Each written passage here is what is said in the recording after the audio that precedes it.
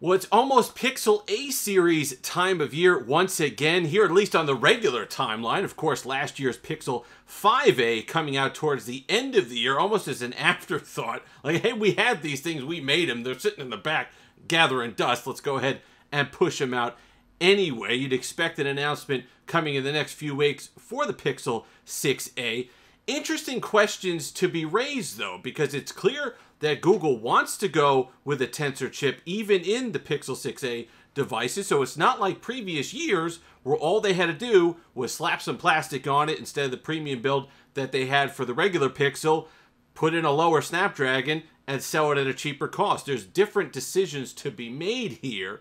And what I feel is they're quickly going to find out what Apple's been going through, especially this year with the new iPhone SE, in that if everything has an A15, how do you start to differentiate the different price points and not necessarily justify the cheaper phone that you're coming out with, but with the cheaper phone existing, how do you justify those more expensive devices, that $1,100 iPhone, that $1,000 iPhone 13 with an SE, with an A15?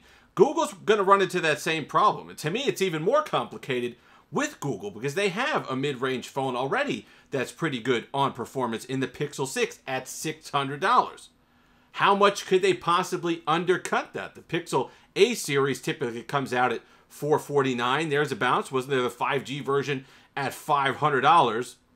So if you put a Tensor in there, if you make the Adam Tech Odyssey was saying, well, they're going to put the old camera in there. Okay, that's fine.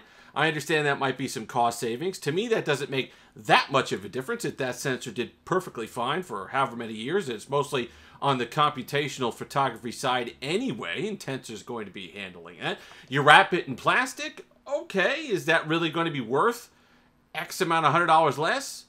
To me, honestly, if it were me, I'd use the Pixel 6 at this point, cut the price to $499 or $449 and say, here you go. Here's the mid-range phone for this portion of the year. But if they're going to do it, I don't understand what they can do from the performance side, if it has a Tensor, to make it not eat into too much of the other flagship phone sales that they have. Could they make it way under rammed? They could. Google certainly makes some goofy decisions. Could they add something else that just makes it hideous? Wouldn't be beyond the realm of possibility when you're talking about Google Pixel design decisions. However, I think the way that they really can absolutely destroy the phone market and undercut everybody is they absolutely have to do the savings. Okay, give us the old camera sensor that we had on Pixels in previous years. Give us the Tensor still so the performance is there and you can have the nice Pixel Android experience, and that's there. You want to put in a little less RAM. Okay, it's not quite 8 gigs. You want to give us 6. You want to wrap it in plastic. Well, there's plenty of colored plastics that you could have there. And a lot of people even prefer that. You don't have to put a case on it. You don't have to worry about scratching or cracking or all the rest of it. So you can have some savings there. My idea would be for them to blow everybody out of the water. Come in at $349. Get back to the feeling of the original Pixel 3a. Sell it as, hey, this camera, this experience, Tensor chip, $349, $399. In fact, I think the first one that came out was $399, the Pixel 3a, and then the XL was a bit more. But within months, you could see them, within a couple months rather, you saw them at $349. So if they could come out with a phone that, you don't worry about the build, you don't worry about the screens, it's not going to be 120 hertz. Maybe they throw 90 hertz in there, but if it's cheap enough, you don't even worry about that. Give us a 60 hertz OLED panel. Perfectly fine. 1080p at least. You're good to go. You have a lot of people that would be loving that clean Pixel experience with the camera, with the rest of it, with that design, which a lot of people like. I happen to like the Pixel 6 design. I don't have a problem with it. So I think you'd have a winner if you came in sub $400. Because if you go in over that, then I understand maybe you're trying to pair it with the Pixel 7 later in the year. You're not necessarily worried about the sales of the Pixel 6 at this point. But it becomes an awkward sell.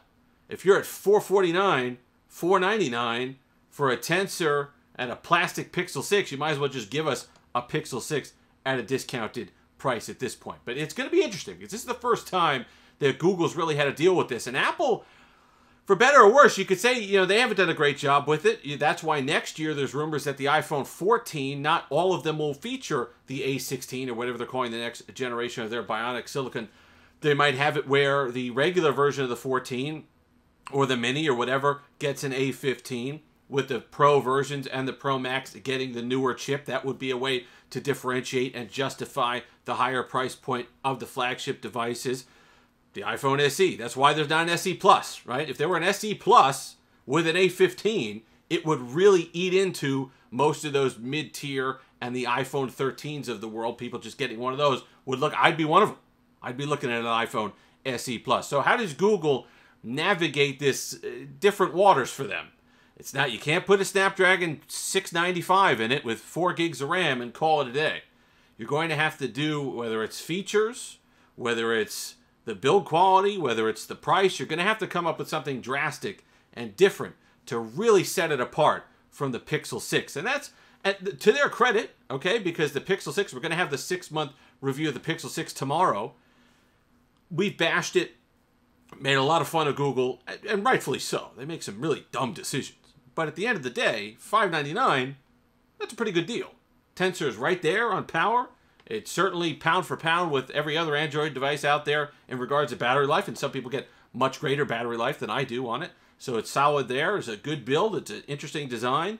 So $599, hard to top that. And to me, you can't top it on a rebadged, still a Tensor $499. To me, that's not going to be enough to warrant saving just $100. To me, they got to come in at $399. Let me know what you think down below. Long Island Watch. LongIslandWatch.com. Link will be in the description. Mark has come out with some really awesome new watches today. The video was the racing theme watches. Really cool. Check out the link. If you've made it this far, like, comment, subscribe, all that fun stuff. Until next time, have that Steve-licious day.